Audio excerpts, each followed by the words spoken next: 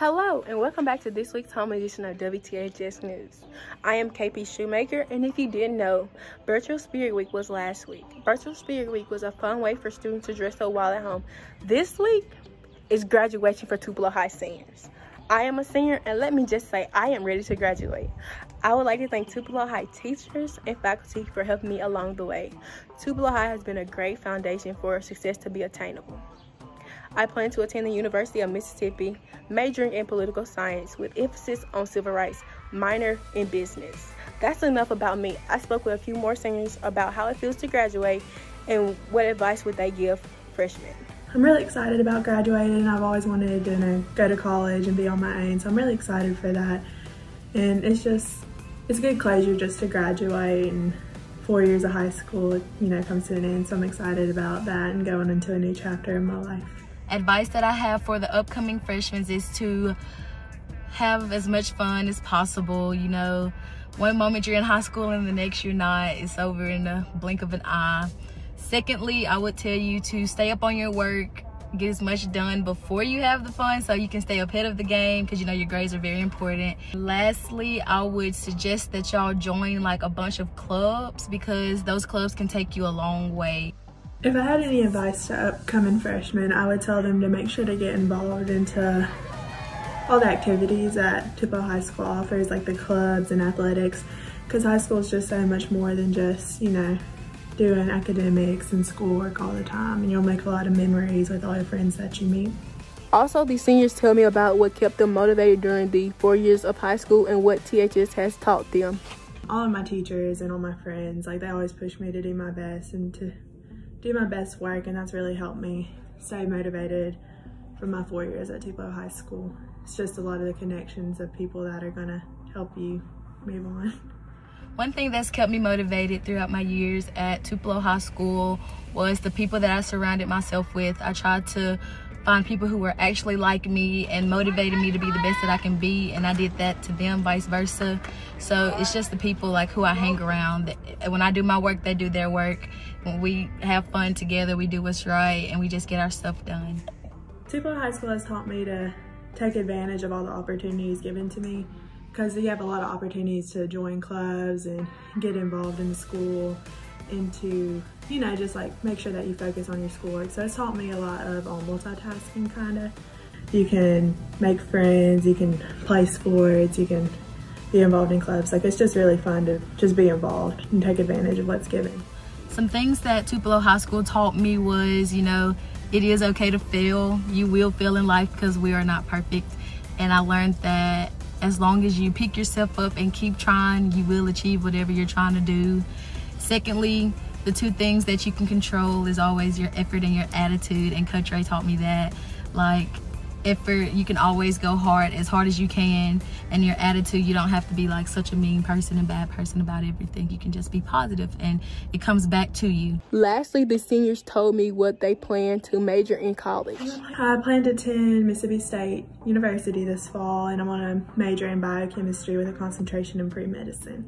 I plan to major in social work. I'm still debating on whether or not I want to do that or psychology, but I really think I'm going to do great in social work. I'm going to do different fields of it, not just working with children, but homeless people, elders, all of that. So I really think that it'll do me good in the future. Speaking of home and social distance learning, Ava can tell us more about this pandemic that took the United States by storm. The COVID-19 virus has changed our lives drastically. Our worlds have been flipped upside down. Our schools are closed, restaurants are doing curbside pickup only, and many people have lost their jobs. Right now, a lot of things are uncertain, but one of the big uncertainties is the future. What will our future look like? Will there be a second wave? To get a professional opinion, I spoke to Dr. Max Taylor, an infectious disease doctor with over 40 years of experience. It's not as there's going to be a second wave. It's we want the second wave to be a ripple instead of a big wave. And then the third wave to be a little bitty ripple. And then the fourth wave to be like, is that a ripple or not? We are looking at every single industry. It seems highly likely that this virus will not go away anytime soon. So what can we as teenagers do to help get back to normal as soon as possible? It may not be risky to a young person who has a good immune system. That's sort of an uncertain. We can't measure that right off the get-go. But at the same time, if that young person volunteers to work at a nursing home, it's like, oh my goodness, all those old people are very susceptible, and it would be independently irresponsible to go into some city like that. So a teenager, a child, a young adult, whatever, we really want to focus in on learning infection control, which is breaking the mode of transmission. That's the key thing. In the midst of this pandemic, everyone has a job. Our job as students is to do the best we can to protect those who are more at risk. I spoke to THS student Jamara Miles about how she thinks we should protect those who are more at risk.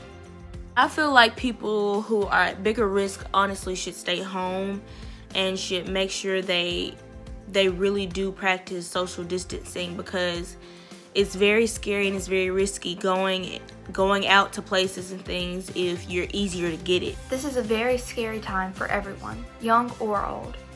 Another THS student shares what she thinks we should do to protect ourselves. I think people should start protecting themselves with masks. And even though people will be like, oh, it's not gonna protect me, why should I wear a mask?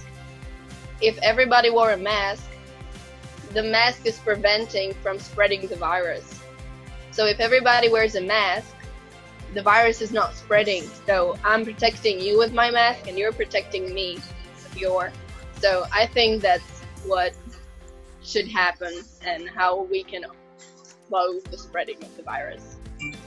Nobody knows for certain what the future will be like, but we do know that by being more vigilant and washing our hands, and by being more conscious of the germs we are spreading, we can get back to normal.